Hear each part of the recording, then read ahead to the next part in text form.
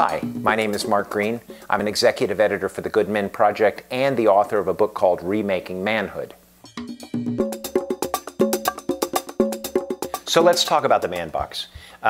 There's a fabulous TED Talk by a guy named Tony Porter. If you haven't seen it, go have a look at it. So when we talk about the man box, what we're talking about is the cultural pressure to perform masculinity in traditional ways. And the number one rule of the man box is that men do not express emotion, that the expression of emotion is a feminine trait. Subsequently, boys are taught from a very early age not to show their emotions.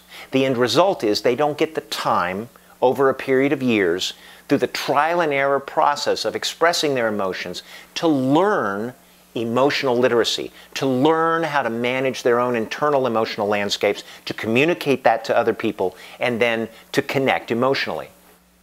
Emotional expression is not simply a wider range of expression. It is a powerful tool for forming the kinds of relationships that can help our sons in their family lives, in their friendships, and in their business relationships. The culture at large is giving our sons a message to shut up, to not talk, to not express emotions. The only place they're going to get a counter message to that is at home with us.